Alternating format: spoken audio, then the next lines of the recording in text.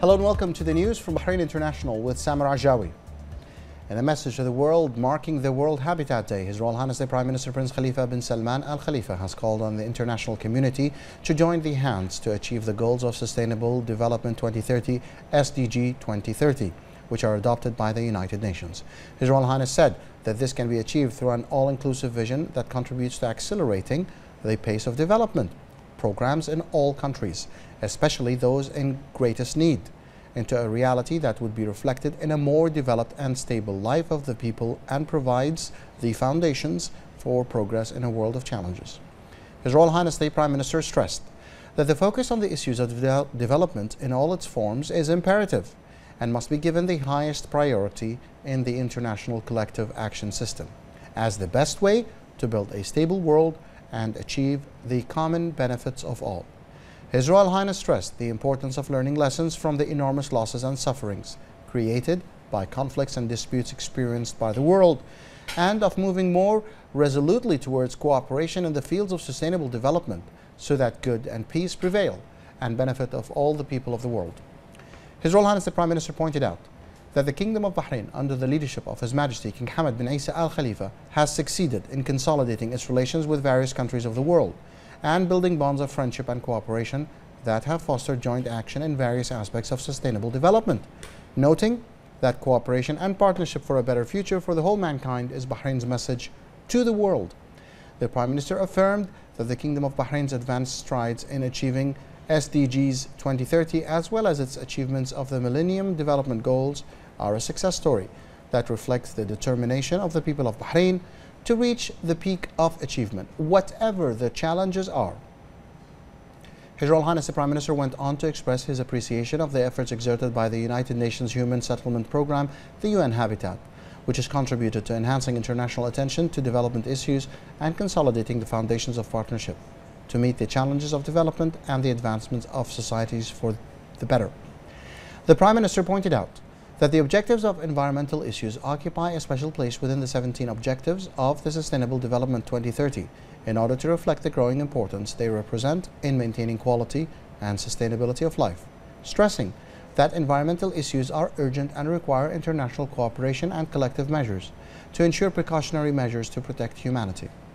His Royal Highness the Prime Minister pointed out that there is a great correlation between sustainable development and environmental preservation, and that the Kingdom of Bahrain, in its belief, approved a set of laws, legislations and strategies that provide the necessary mechanisms for preserving the environment, protecting the climate, reducing pollution, maintaining environmental and biological diversity, as well as expanding renewable energy resources and others in accordance with a sustainable vision.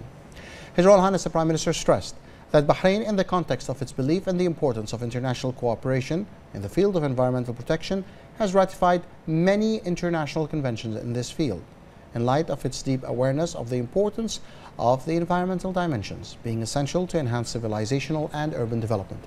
The Prime Minister explained that the Kingdom of Bahrain is working to consolidate the concept of waste management and to explore the modern methods of recycling waste in an environmentally friendly manner, using the latest technologies in this field and in safe ways, and to benefit from them as an added value that contributes to supporting the national economy.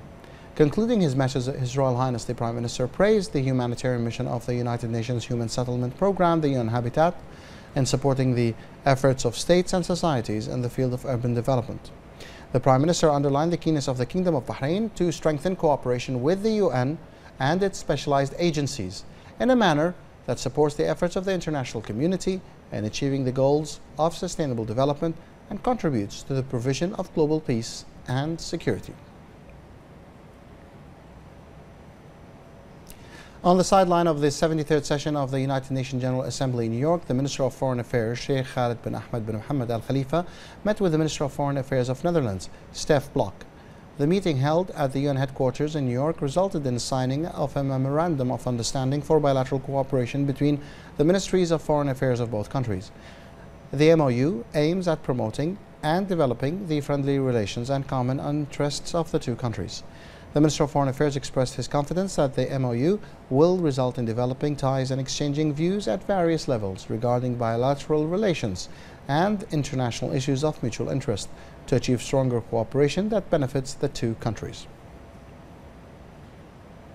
Also, the Minister of Foreign Affairs met with the Minister of Foreign Affairs of Burkina Faso, Alpha Bari. The ministers discussed a number of issues regarding bilateral relations and means of enhancing them in light of the desire of the two countries to develop joint cooperation for the benefit of both countries and people. They also exchanged views regarding a number of issues of mutual interest. The Minister of Foreign Affairs expressed his hope for further development of the relations in all fields. For his part, the Minister of Foreign Affairs of Burkina Faso noted his country's keenness on its relations with the Kingdom of Bahrain and wished the kingdom further progress and prosperity. The Kingdom of Bahrain has announced the establishment of diplomatic relations with the Republic of Palau, where a joint statement was signed to establish diplomatic relations between the two countries at the United Nations headquarters in New York. This came as a result of the two countries' wish to develop peaceful and cooperative relations in the political, economic, social, humanitarian, cultural and scientific fields in accordance with the principles of the Charter of the United Nations and the provision of the Vienna Convention on Diplomatic Relations of 1961. The Minister of Foreign Affairs, Sheikh Khalid bin Ahmed bin Mohammed Al Khalifa, expressed the kingdom's keenness to enhance its cooperation with the Republic of Palau in the political, economic and other fields, and to take advantage of the available opportunities to serve the common interests of both countries. The Kingdom of Bahrain also announced the establishment of diplomatic relations with Jamaica, where a joint statement was signed to establish diplomatic relations between the two countries at the United Nations headquarters in New York. This came as part of the efforts of the two countries to strengthen their bilateral relations. The Minister of Foreign Affairs noted that this step will contribute to the development of joint cooperation between the two countries at various fields, and that it will also result in enhancing coordination regarding issues of mutual interest.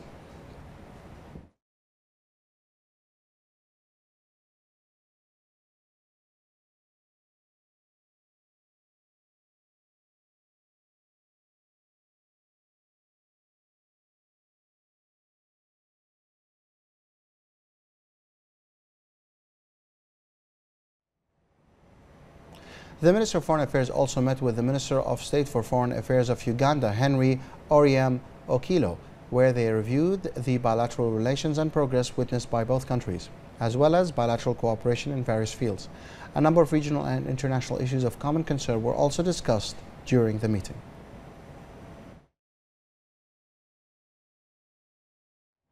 Also, the Foreign Minister met with the Minister of Foreign Affairs of Eritrea, Uthman Ismail, and discussed with him ways of enhancing mutual relations between the two countries in order to achieve the interest and benefits of both countries and people. During the meeting, the Foreign Minister congratulated the Eritrean Foreign Minister on the signing of the Jeddah Peace Agreement between his country and Ethiopia, which will preserve security and stability and support prosperous efforts in both countries and the region as a whole.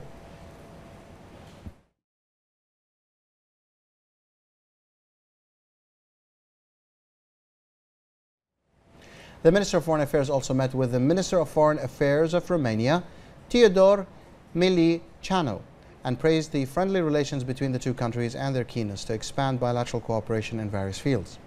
The Minister pointed out the importance of communication between the two countries and the constant joint coordination on various issues in order to serve the common interests of the two friendly countries and people. For his part, the Romanian Foreign Minister stressed his keenness to develop relations with the Kingdom of Bahrain in all political, economic and other fields, highlighting the progress and prosperity of the Kingdom of Bahrain. And the Foreign Minister met with the Slovak Minister of Foreign and European Affairs, Miroslav Lacek. The two sides expressed their aspirations to strengthen bilateral relations and promote all aspects of mutual cooperation, which will serve the interests of both friendly countries and people. And it will also lead to the increased coordination between the two countries in international forums related to issues of common concern. The Minister of Foreign Affairs also praised the efforts of Mr. Lacek during his presidency of the UN General Assembly at its 72nd session and his keenness to activate the role of the UN in the consolidation of international peace and security. The Secretary General of the Gulf Cooperation Council, Dr. Abdul Latif bin Rashid Al Zayani, praised the active participation of This is Bahrain Society in cooperation with the King Hamad Global Center for Peaceful Coexistence in the United Nations General Assembly activities. He said the participation underscored Bahrain's pioneering status in promoting tolerance and coexistence thanks to His Majesty the King's approach. On the sideline of the Zayani's visit to the Bahrain's exhibition on tolerance currently held at the UN headquarters in New York, the GCC Secretary General said the innovative initiatives of His Majesty King Hamad bin Isa Al Khalifa to foster peace and coexistence confirm Bahrain's glorious history as a melting pot of different ethnic groups and religions. He added that they all are also an assertion to the world of the kingdom's effective experience in promoting tolerance, peace, and equality among all.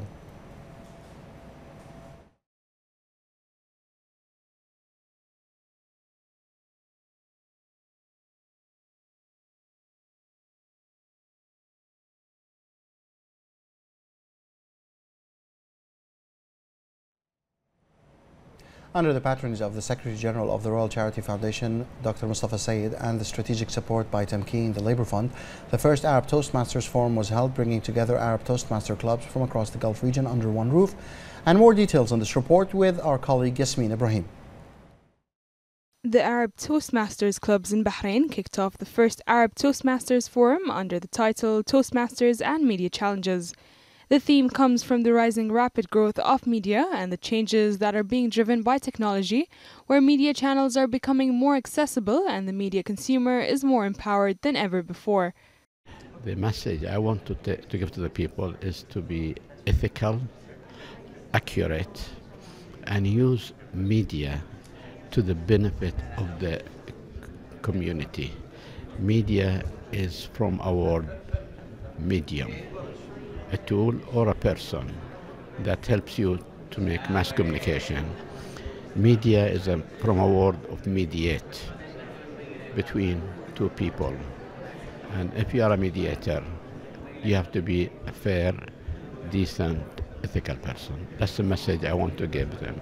And I want to thank them, to welcome our visitors from across the sea to their own. The Toastmaster International is an international organization with 352,000 members all around the world in 143 countries. But here in Bahrain and Kuwait, which heads District 20, forms a part of it, our future that we see in our strategies as well is to focus on Arabic clubs, because we believe that is where the future is heading. We're focusing on letting the Arabic clubs come up. As far as the language is concerned, there are lots of English clubs happening. Where there's improvement, we see a lot of more potential happening in the Arabic clubs as well. That's why as a district director and as a district, we support them, we encourage them, and inshallah we'll see a lot of them coming further as well. The works of initiating and actualizing the idea of the forum started at the beginning of the third quarter of this year, and now it opened its doors to all members of the Toastmasters as well as interested parties from across the Gulf. The forum's agenda includes an educational program and a debate in line with the forum's objectives and vision. It's very important for everyone. There is no limited age to join the Toastmasters. You can join the Toastmaster when you have like 16 years old or even when you're small. It helps to build up a new generation who are able to have a good skills in speech and good leadership and confidence. So I really encourage all Bahraini people in different age to join those clubs. The forum aims to promote the work of the Toastmasters clubs in Bahrain, as well as empower and bring together the Bahraini youth in the Arab clubs under one roof to share experiences and spread the Toastmasters concept and its importance in building the individual and society. Reporting for Bahrain International, I'm Yasmin Ibrahim.